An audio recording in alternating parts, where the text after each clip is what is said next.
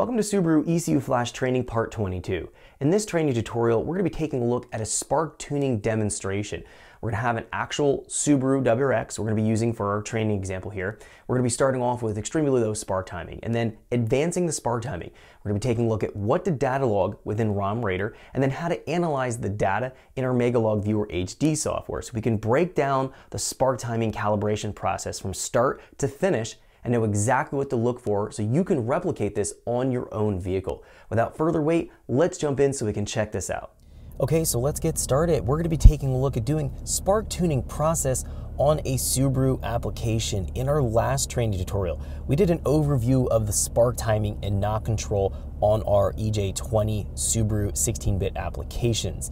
We went through a standardized Subaru ROM and a Carberry ROM and how they differed in terms of how the spark timings deliver and the knock control integration.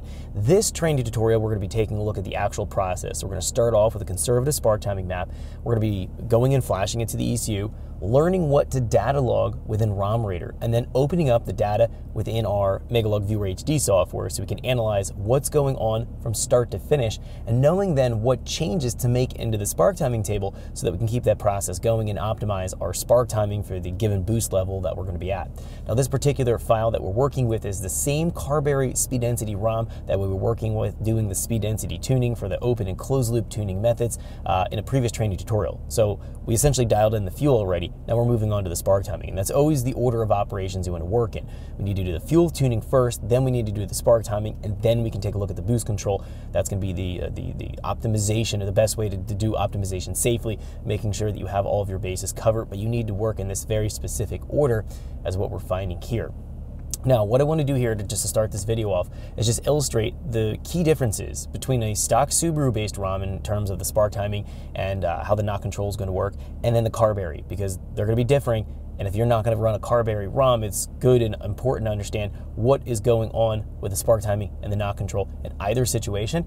And then we'll take a look at the logging and the demonstration here of actually working with this particular vehicle in a Carberry-based ROM. Now, whether you're working with a speed density Carberry ROM or a load-based Carberry ROM doing mass airflow style tuning, the concept here is going to be the same. The real key differences in terms of working with a Carberry ROMs is going to be either your spark timing tables are going to be grams per rev, which is a load indication from your mass airflow sensor, or it's going to be in manifold pressure and PSI absolute, which we can data log. It's going to be coming off our map sensor. Now, doing a speed density style tune in the Carberry ROM is a bit more straightforward to calibrate and tune, because we don't have that grams per rev load registration that can be skewed if we're trying to dial in our MAF curve that can shift up or down our spark timing. Our map sensor is going to be registering the map pressure regardless of whatever you're going to be at in terms of editing your volumetric efficiency table or your mass airflow curve. If you're running a speed density based file, that's going to be map pressure based for the load input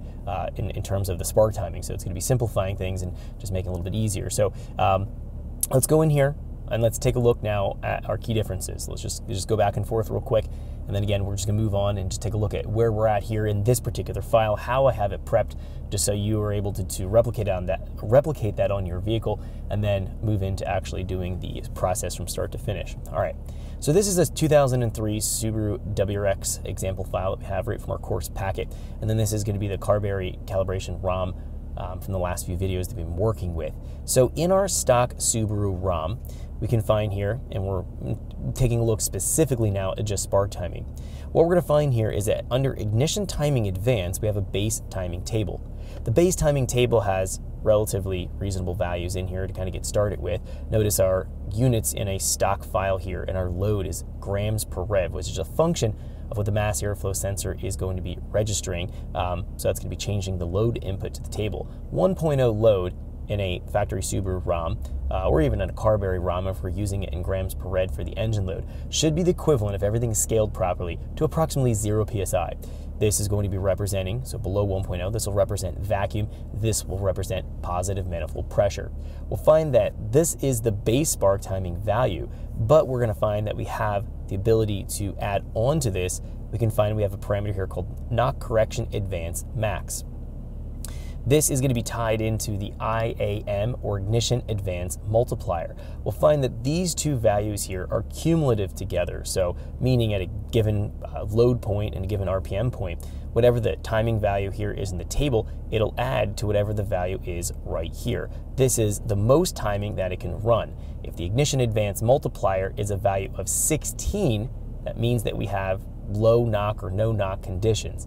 So our fine knock learn and our learn knock correction are going to be essentially having minimal activity, and we're going to find that we have no reported knock count. Thanks for checking out our teaser clip. If you want to see the rest of this video and more than 500 hours of current EFI training we have to offer, make sure you click right here. If you want to go and check out more teaser clips from this training course, click here, and you don't want to miss any of the videos we're going to be releasing on this channel, so make sure you subscribe and click here.